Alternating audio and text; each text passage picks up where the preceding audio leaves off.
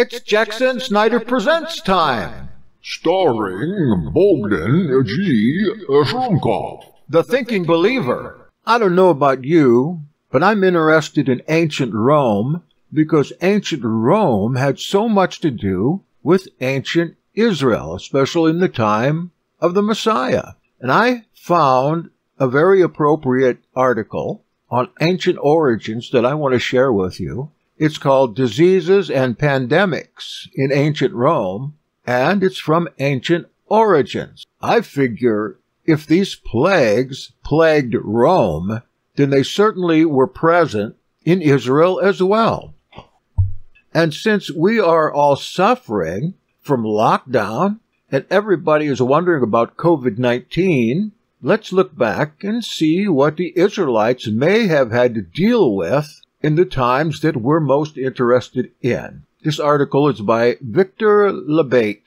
During antiquity, Rome was an international metropolis, a melting pot bustling with people from all four corners of the empire. The city had impressive marble sculptures towering over overcrowded buildings called insulae, and different dialects rang out in the streets, packed with people from various backgrounds. The Romans grasped the connection between hygiene and health. In fact, the word hygiene comes from the Greek hygeia, which means health. And they built a large number of public baths throughout the city in order to keep the population clean. Nevertheless, diseases were quite prevalent in ancient Rome, and many suffered from various illnesses across the empire. Rome was struck with a number of pandemics, which lasted for years and killed millions. Hygiene and health go hand in hand, and the Romans understood the importance of keeping the population clean. They maintained public bathing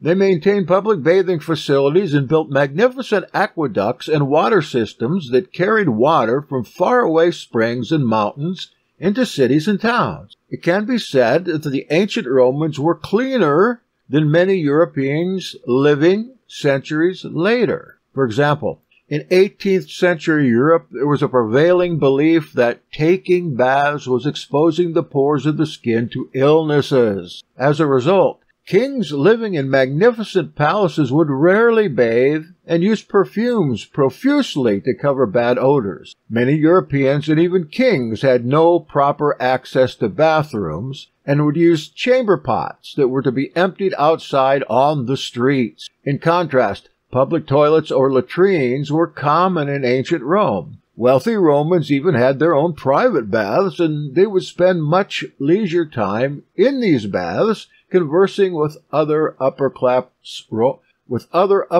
Romans, relaxing, or even conducting business. It must be noted that even though many plebeians would regularly use the public baths, the standards of cleanliness were much lower than the standards that are accepted today. For example, the heated water was not disinfected with chlorine as it is today, and bacteria thrived in the pools, oftentimes causing illness. Yet this is a better trade-off than having people never bathing themselves. The complete absence of hygiene could lead to fatal diseases and generate viruses that could spread and kill large numbers of people. Even though there were laws that required cities to remove waste from the streets, Rome was far from a clean city. For example, during heavy rainstorms, the sewer system would overflow with human waste. Furthermore, not everybody was using the latrines, and household excrement was often thrown onto the streets where it mixed with the dung of animals. Therefore, Rome was not a sparkly clean city,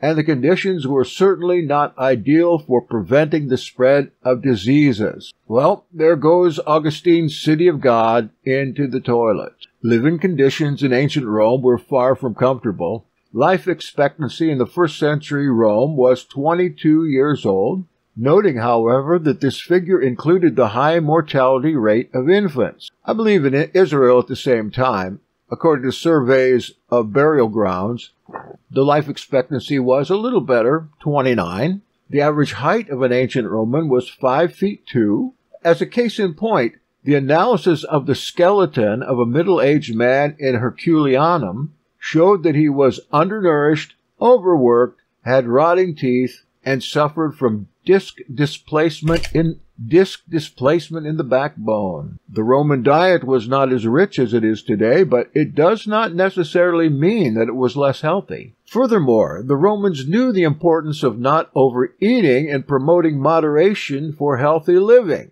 The Romans ate large amounts of grain, fruits, and vegetables, and consumed very little meat. Meat was actually very expensive, and only the wealthy could afford it. Interestingly, many vegetables and fruits that are associated with Mediterranean cuisine, such as tomatoes, eggplant, or lemons, did not exist in ancient Rome. The poorest Romans, who couldn't afford their food, were granted monthly rations of grain that they would use to make bread or pulse, a pottage made from farro grains boiled in water flavored with salt. As a result, many Romans had multiple vitamin deficiencies and suffered from malnutrition. Furthermore, the food was not monitored by an agency such as the Food and Drug Administration, so Romans were often exposed to food poisoning due to contamination with parasites and microbes. The presence of parasites in the food was exacerbated by the use of human feces as fertilizer, which exposed the produce to human pathogens.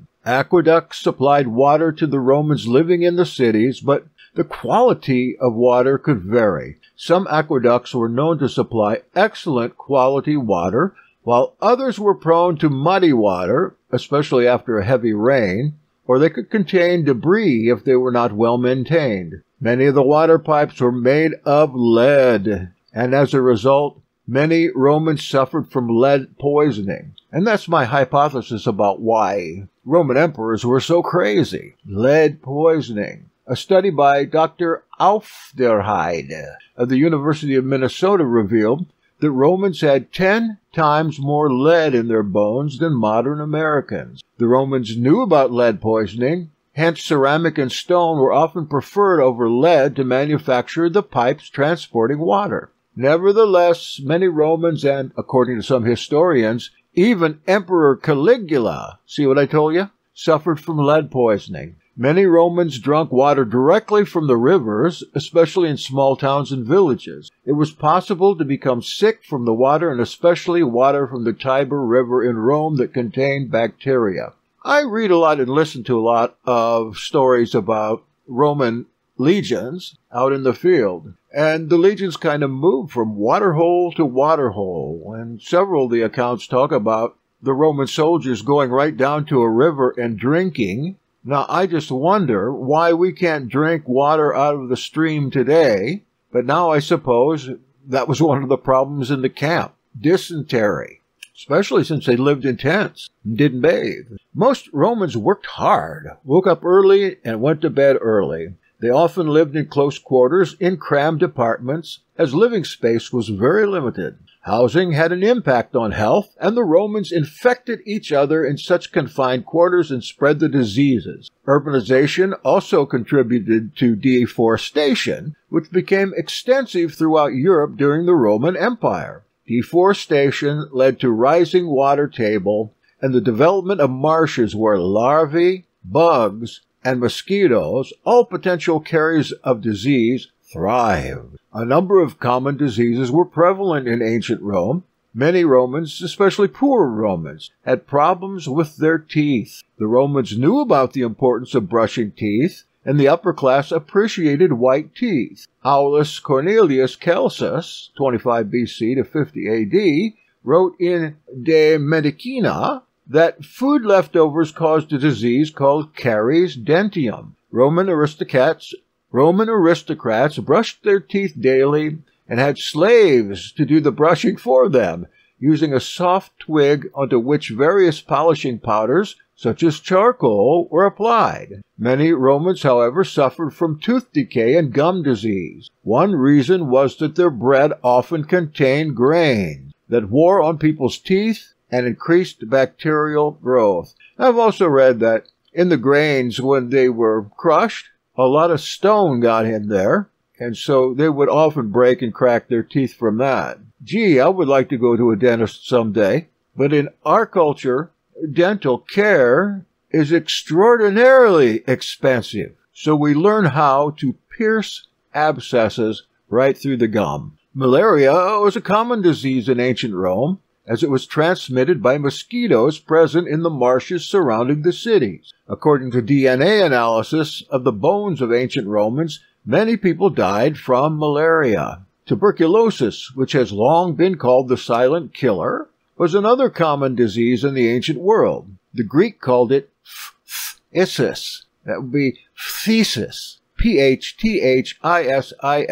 which describes a feeling of intense heat as if being burned by a flame. Some toothaches I've had, I'd rather walk in the flame. Brucellosis was another disease prevalent in ancient Rome. Brucellosis is a chronic respiratory disease that is usually contracted from contaminated meat or dairy products. It usually starts with a fever, sweating, body aches, and joint pain, and can end with organ failure. The disease still affects hundreds of thousands of people on a global scale today. The Greeks and Romans recognized cancer, but had little understanding of it. Hippocrates, who lived in the 5th and 4th centuries BC, described cancer or carcinos, having a range of tumors and swellings that could spread to other parts of the body. Cancer was probably not as common as it is today, as the Romans had a more natural diet and were not exposed to all the pollution and chemicals that contribute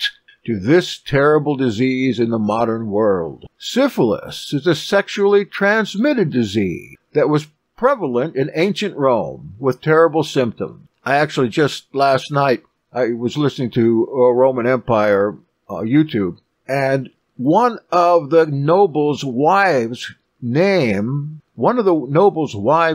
was Syphilis. And if you know what I mean, she was known as a rather prolific. Palladius, in Lausaic history, writes about Heron, a young monk of Scetis, who visited a prostitute in Alexandria, Egypt. Palladius writes, and I quote, "And when he was resolving to sin, he met an actress and had converse with her. In consequence, a carbuncle developed in his private parts, and for 6 months he was so ill that the parts rotted away and fell off." We've heard the same thing about King Herod. Maybe that was his problem. The Antonine Plague, 165 to 180 AD, was an ancient pandemic brought to the Roman Empire by soldiers returning from campaigns in the Near East. That would be somewhere around modern-day Iraq. It's called the Plague of Galen, from the name of the Greek physician who provided a detailed description of the disease. Galen, in the treatise Methodus Medendi, describes the plague as lasting for a long time and affecting a large amount of people. According to Galen, the terrifying symptoms were at the onset of fever, a sore throat, diarrhea, and by the 9th day, pustular psoriasis or blisters of pus surrounded by red skin. Modern scholars generally diagnose the disease as smallpox. According to the historian Dio Cassius, 155 to 235 AD, the Antonine Plague caused up to 2,000 deaths a day in Rome and had a mortality rate of 25%. The plague spread throughout the Roman Empire and may have even reached China in 166 AD. It most probably killed Roman Emperor Lucius Verus and an estimated 5 million people throughout the empire. Moreover, it is said that the Antonine Plague fueled the growing popularity of Christianity. The Plague of Cyprian, 249 to 262, was named after Saint Cyprian, Bishop of Carthage, an early Christian writer who witnessed and described the plague in De Mortalitate. Mortalitate. My Latin is so rusty. The symptoms of the disease were diarrhea, constant vomiting, red eyes, decaying feet or limbs, limping, and gradually loss of sight and hearing. At the height of the outbreak, from 250 to 262 AD, 5,000 people a day were reportedly dying from the disease in Rome. I must say that is quite interesting. Do you concur? I concur. I concur. I concur. I concur. I concur. Concur. I concur. Affirmative. Keep this under your hat until an announcement is made. The plague was so severe that it wreaked havoc in the army and created labor shortages affecting food production. No one knows for sure what the disease was, but culprits include smallpox, pandemic influenza such as swine flu, or filovirus such as the Ebola virus. Don't you wonder what the doctors of that time did to help? Well, I was going to say help cure these diseases, but I guess they really didn't. And there's the Roman plague. Mainly affected the city of Rome in 590 AD. The plague killed a large number of people, with many dying shortly after contracting the disease. Interestingly enough, the custom of saying, "God bless you, Gesundheit," to someone who sneezes came about at this time, as sneezing was one of the signs that someone had contracted the disease, that is, the Roman plague. Ancient Roman medicine was greatly influenced by ancient Greek medicine, which was fully adopted in the 2nd century BC, and there were a number of famous Greek physicians such as Galen, Dioscorides, and Soranus passing on their knowledge in Rome. And I might say I have studied these doctors, and I think I even did a podcast on it called, the study was called, Porneia. Porneia comes from a book by the same title about Roman doctors. Look it up, it's a good book. Roman medicine contained many branches, and the Romans practiced surgery and used surgical instruments such as forceps, tweezers, scalpels, and catheters, not to mention razor blades. Medicine was particularly important for the Roman army, as being able to care for the wounded gave the army an advantage on the battlefield. The Roman army had permanent physicians in military hospitals, where surgery was extensively practiced. Actually, a number of medical advances were made by Roman army physicians, which benefited the entire population. Like maybe chopping off a leg with an axe that you just killed somebody with. And here's a picture in this article of these old Roman surgical instruments. Hey, you don't even want to see them. There were two types of physicians in ancient Rome, those in the private sector and those in the public sector. Wealthy Roman households had their own private doctors among their staff members. The wealthier Romans acquired doctors with the best reputations, which were usually Greek doctors. For example, Galen was the personal physician of several emperors, including Emperor Commodus, while Oribasius was the physician to Emperor Julian. Public Roman doctors were not as highly regarded as private doctors because the majority of them were illiterate and would claim to have healing powers, often scamming the poor and the needy. Hey, like Simon Magus. In ancient Rome, there were no medical schools or official licensing and regulatory boards in order to become a physician. Everything was based on one's reputation and healing rate. There were some public doctors who did a decent job and provided effective treatments. Some good doctors would sometimes open up their practices, hire assistants, and charged a price for their treatments. But it can be said that even though doctors were available, overall, poor Romans had little access to good doctors and resorted mostly to prayer or rituals to heal their wounds. Thank goodness we still have prayers and rituals. Sometimes they work. The Romans applied a number of herbal remedies and other medicines to cure a number of illnesses. For example, the medication called gentiane was made from a plant called gentiana.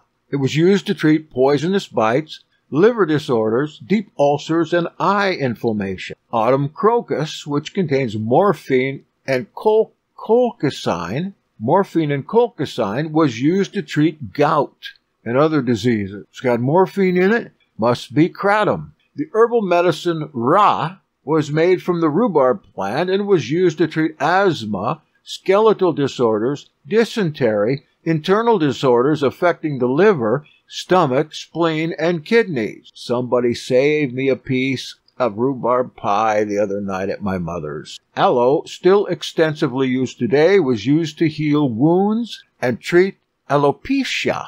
I think that's a skin disorder. The Romans had insight into the concept of contagion and even practiced quarantine. They also understood the importance of improving sanitation in order to curb the spread of contagious diseases. There were even laws restricting or banning people traveling from certain regions from entering Rome. Sound familiar? For example, following one of history's most devastating epidemics, Emperor Justinian enacted a law which is meant to ban or isolate people coming from plague-infested regions. Nowadays, we don't do that. We just isolate everybody in the world. So people lose their jobs, so people go crazy inside. So somebody benefits somewhere. But I don't know any of those people. Diseases were a fact of life in ancient Rome. A large number of people, especially the poor, suffered from various illnesses ranging from dental diseases to tuberculosis. The best doctors were only available to the wealthiest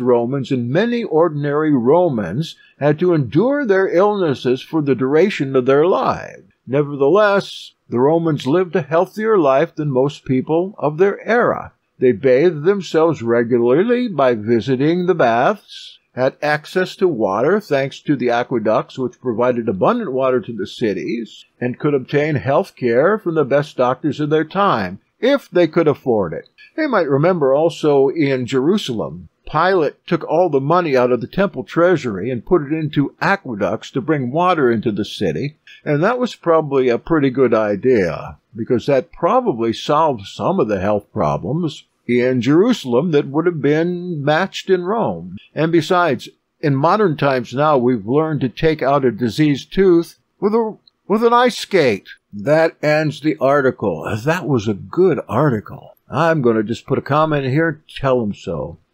And I wrote, I'm a Roman legions fan. I am. I listen to Roman legions and Roman audiobooks, fiction mainly, but also the historians, Tacitus, Dio Cassius, and I can't think of Suetonius. I listen to those at night when I'm laying down trying to sleep. Man, I think that's interesting. And this article really adds a lot to it. And what I've asked the author is to write another article on the same subject, only switch to Jerusalem, in about the same time period. That would be really good too. Maybe they already have one. I'll take a look. You have been listening to Jackson Snyder Presents on Hebrew Nation Radio.